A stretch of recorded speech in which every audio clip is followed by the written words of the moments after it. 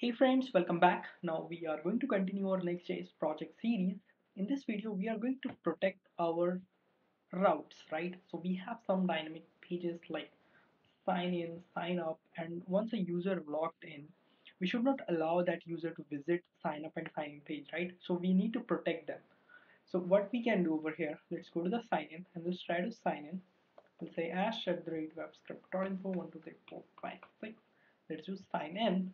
You see, we have got the ash name and then logout option, and we have not written any functionality to the logout yet.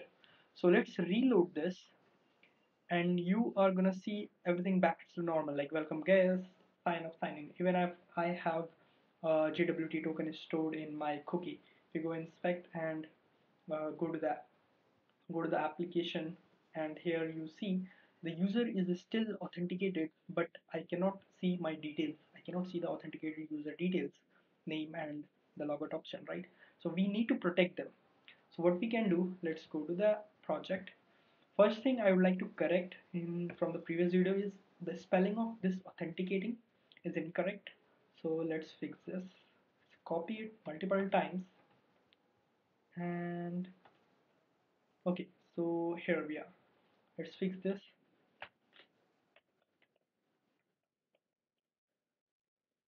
So this is correct. Authenticate. I was missing last time. And another thing I'd like to correct in this video is authenticating. You are setting this when you are making login request and you are making this true. And then you are setting the user. And the initial state of the user is authenticating false. So your authenticating here will never be false because you are doing it later. So you have to just do it later instead of spreading before. Now it's correct. So save this. Now we're good. So here we are, and let's go to the pages and let's go to the sign up index.js.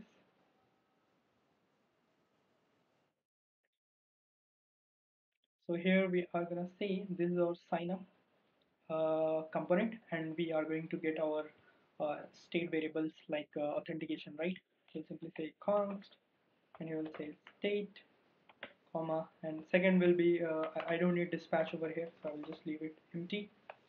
Store. Okay, and from the state we'll try to pull authenticated. Okay, we'll say user equals to, and here we're gonna say get value, and we'll pass the state. The path will be state dot user dot, and that's all. And if it is not there, simply assign it to null. Okay, so here the user is null. Save it, and here if you do user and user dot authenticated. Okay, hopefully the authenticated spelling is correct. If user.authenticated true means it's a logged in user, we should not allow him to visit this page, right? So simply say router dot replace, and here we're gonna say a home page, right? And then return null. Okay, save it. Now let's see it's working or not. So here we are, and here we're gonna say, okay, what do we have? Yep, sign up. Hit enter, and you are in the sign up page. So why? Okay, we are expecting this authenticated to be like true because we have cookies, right? But once a page reload, everything gets flushed, right? Nothing is available, nothing is stored in the browser. So we have to get it somewhere in the parent level, like underscore app.js. Here we have this layout component, so I can use this layout component to again revive the user, right? So let's go and go to the layout component over here, index.js, and here so every component wrapped with this layout component, right? So we can revive the user over here, and we'll first identify the user is actually authenticated or not. For that we'll use effect, and here we'll write the hook, and this is going to run only once, and this is a synchronous method.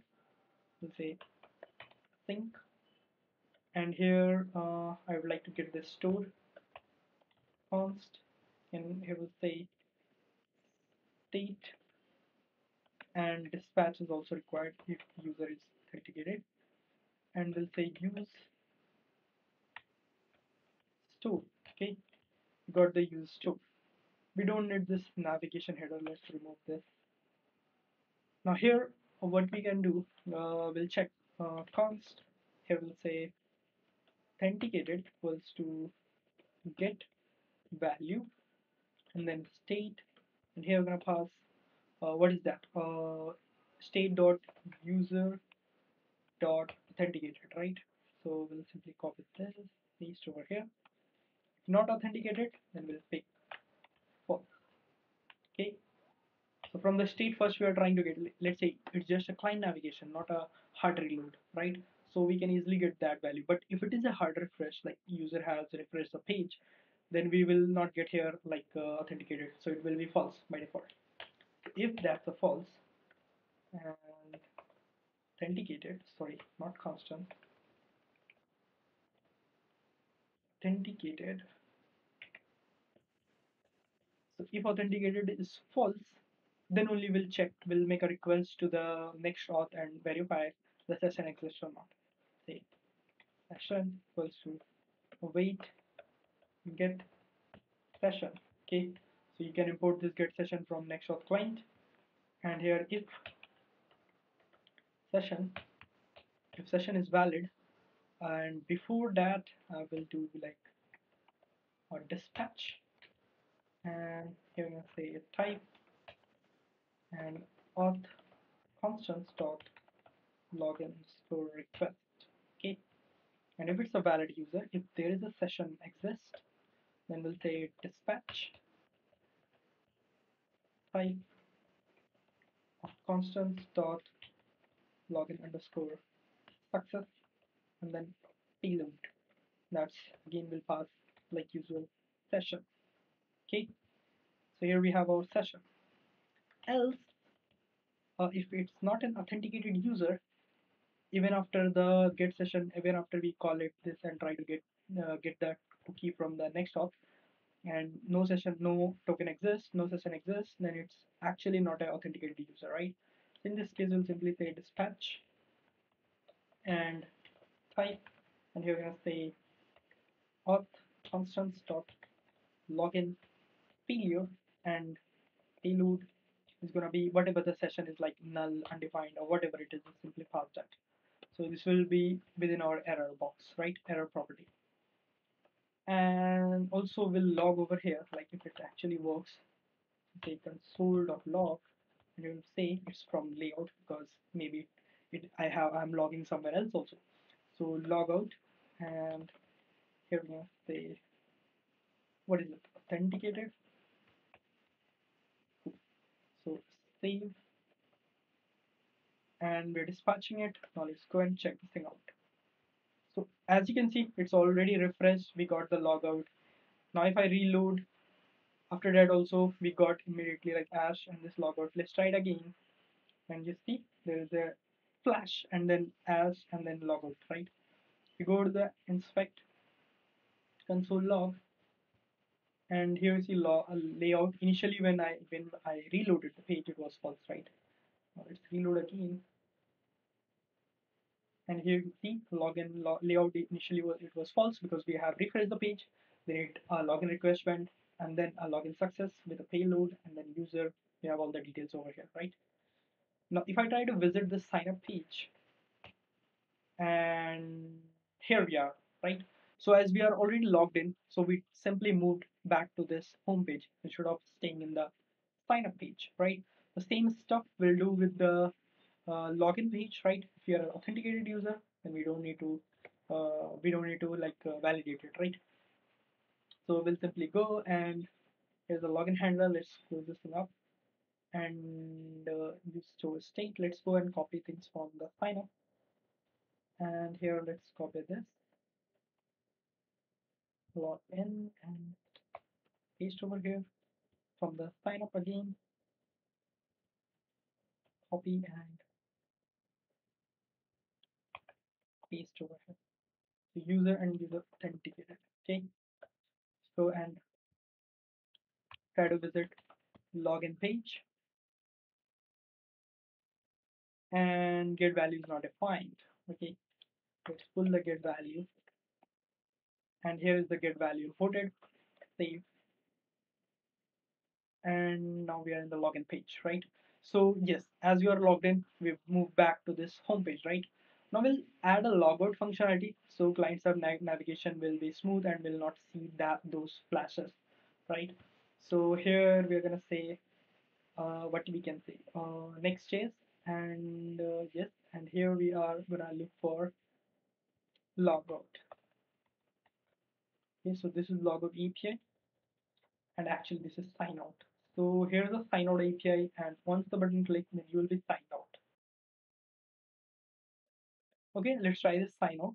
So let's go to the header and index.js and logout. Where's the logout button?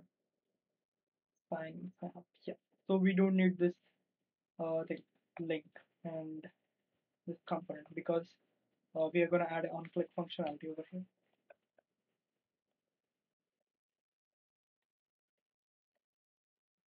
And here we're going to say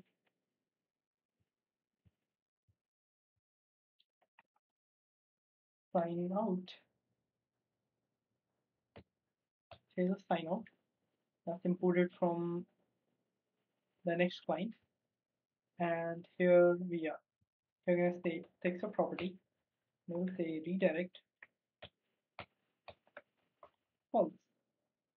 And let's on, I think it returns promise. And here we're going to say result. So kind of like similar. Sign out. Let's try this. It's working or not. Save, and here we are. And let's go over here. Let's go to the application. And here we have these tokens. Let's click on this sign out. You can see the token destroyed. Okay, so sign out is working fine. And if we see what we are going to print over here, so we're going to simply say dot then and result, right? We don't need to do this. Okay, and here we're going to say dispatch, and you're going to say type, say login underscore auth constants dot login failure. Okay, save. So if you say login failure, so here what it is going to do, it will make the authenticating false, and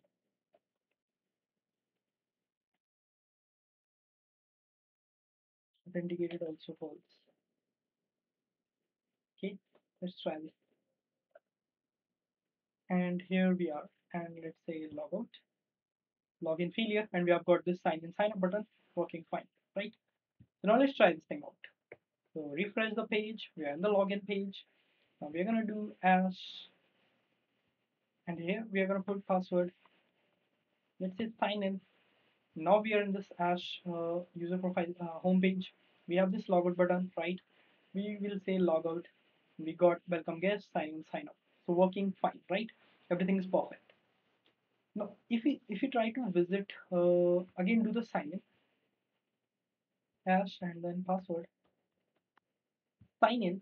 So here, if you do sign up, you're a logged in user. Now, if I'm going to do sign up, then you're going to see a login form, and then immediately it switch back to the home page because you're a logged in user.